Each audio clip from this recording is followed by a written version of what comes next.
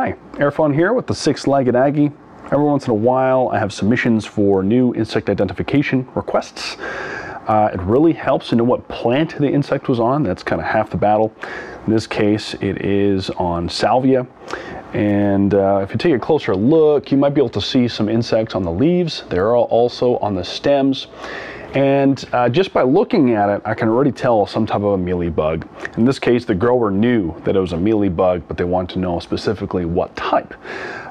Because knowing what type of mealybug can tell you what other types of plants it might get on. So a lot of these insects can be relatively specific, or at least in the case of a lot of mealybugs, they can get on a lot of different types of, a lot of different families of plants, but there are certain ones they won't get onto depending on the species. So that way you can know which ones not to be too concerned about.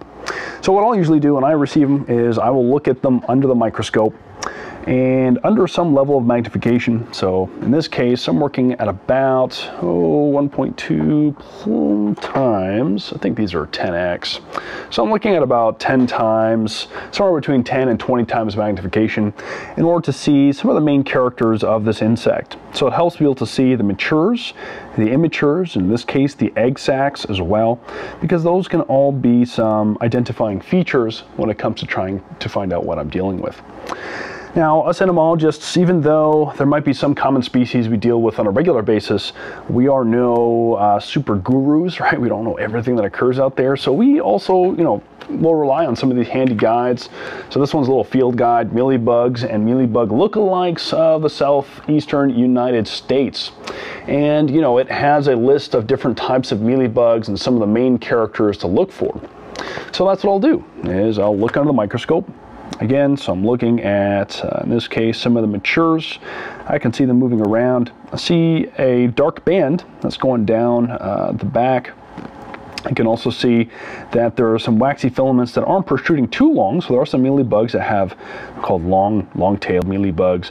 There's very long waxy filaments coming off the rear. In this case, they're not very long. They're kind of short and relatively even around the back. The egg sacs, you can see, is quite filamentous, yellowish eggs, and it really helps to have some type of measuring ruler or measuring device. So I will have, in this case, I have this little plastic kind of ruler that has both centimeters and inches on there, so I can put it right next to the specimen on the same plane of focus and measure the approximate length.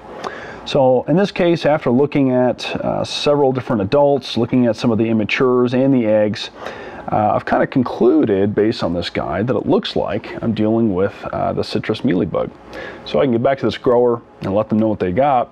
Hopefully, so citrus mealybug is, it's considered an invasive or exotic, so it wasn't native here, but it's been here since the late 1800s, so it's pretty well established. I'm really hoping you can get on tropical hibiscus as well, because this is what I'm going to use to infest our tropical hibiscus that we have here for an insecticide trial. So we're testing a number of different insecticides against mealybugs, and the first thing I need to do is establish mealybugs on several plants so I can have a replicated trial, right? So I can have several plants that are treated with the same insecticide and make sure that our result is consistent, regardless of what plant it's on, that we get good management. So anyways, that's a quick little view into what I do when I get a little insect specimen for Insect ID. Thanks for tuning in.